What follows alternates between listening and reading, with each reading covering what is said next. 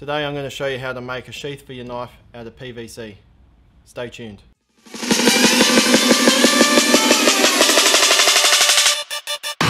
G'day guys, welcome to the channel.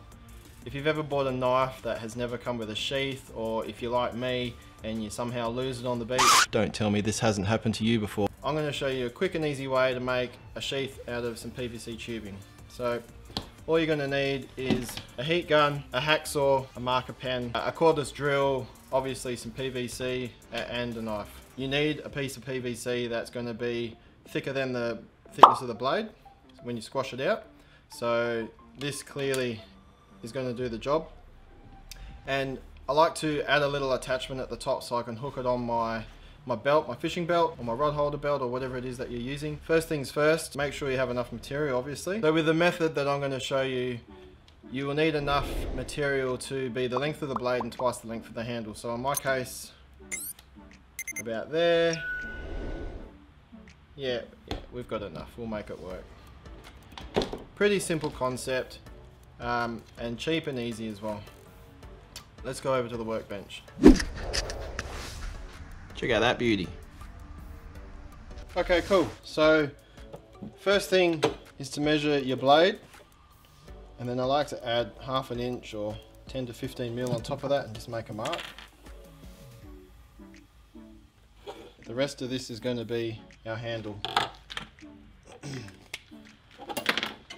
The print on the back, you know, you can rub it off or you can just fold it over so it's at the back where it's going to be against your leg and you won't see in any case. From here, we need to heat this up. And I forgot about this block of wood as well. It helps, you don't need it. And also a vise. I've got vice guards on mine so that I don't mark the material too much. We're just going to heat this up enough so that we can actually press it and make it flat.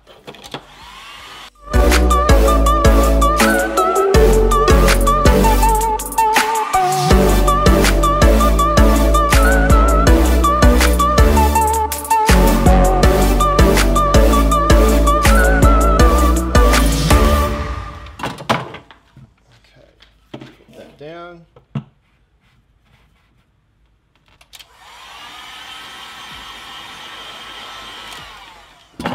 You know you've got enough heat when it starts getting a bit floppy. Just down on that. But don't push too hard that it's fully pressing up against itself, and I'll tell you why soon. Still needs a bit more. It's important to keep it pressed while it's cooling, because otherwise it's going to spring back to its original shape. Should be enough. Still a bit soft. Put in the vise and speed it up a bit. So I like to press across the top of the PVC where this section of your blade is going to sit.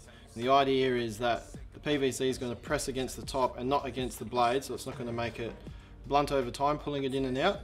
And also, if you've got any bait or any rubbish on your blade, it's going to minimize how much of it gets stuck inside the PVC sheet. You can always obviously rinse it out later at the end of the day. But if it's too tight as well, it's hard to get in and out. So I think that's good. We'll just do a trial fit on the end side. It's a bit too loose for my liking. A bit more heat. This just in, baby, still a senorita, baby, why you gassing it? I've been passionate, ravenous, I'm a savage, so tell them admit it. This is a fiddly process to get it quite right. Every knife's going to be different. I'll do a lot of this off camera. Just get on to the important stuff. Another trial fit. Yeah, it's still a bit loose, but that's okay because this is where it really needs to grab. This is the tip. So while I'm talking about the tip, put your blade up against your PVC. I'm going to go shape like that. Quick work with a hacksaw. Sweet. Okay, so the tricky part. So next step, we need to make the handle. And I make it twice the length of the handle so that when I fold it over on itself, I can spread it out and make it thick enough to fit the buckle on my rod holder.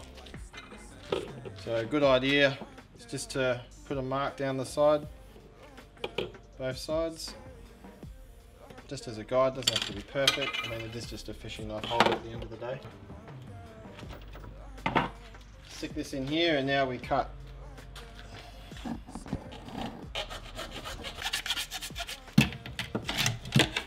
Back and forth a few times, which is good.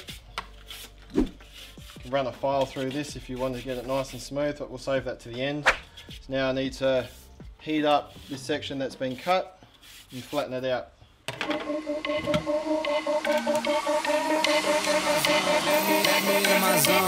Let me into my zone. Please don't let me into my zone.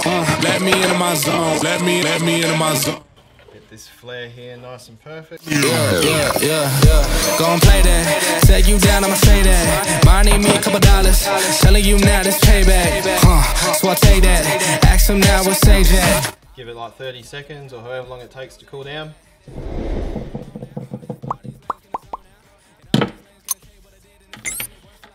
It's looking okay. It's a bit on the piss because I can't cut straight. You get the idea.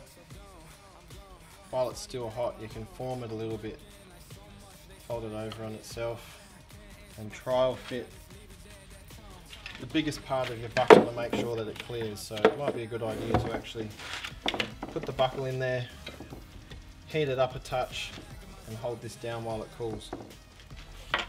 In my case, I know that's going to clear, so I don't worry too much about it. Before we go any further, let's do a test fit. There's no penetration of the blade anywhere. It's nice and secure. I have to give that a bit of a tug to get it out. At the bottom it's nice and loose, but at the top it's nice and tight. It's exactly what you want. We're nearly there.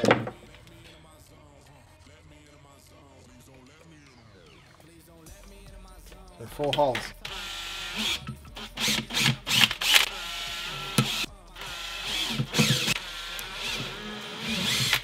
Now if you don't want to put holes here, you can always just glue it with araldite. I like to just get a couple of cable ties and pass them through.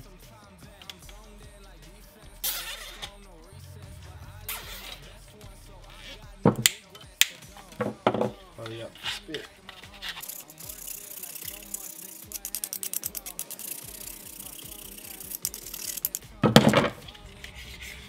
Final check. It clears. It's always a bonus. And there you have it. I think it's just missing one final touch. Back in my zone now. Marley can't beat me up 'cause I'm back in my zone now.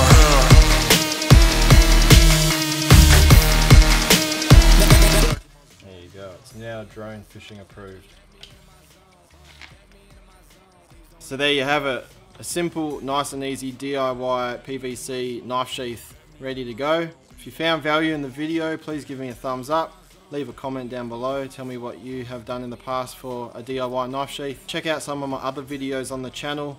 I've got a playlist that'll pop up on the screen now for a tutorial on my go-to drone fishing rig, and also a bunch of rods and reels that I prefer to use when I go drone fishing. Thanks for tuning in. We'll see you next time. Take care. Be safe.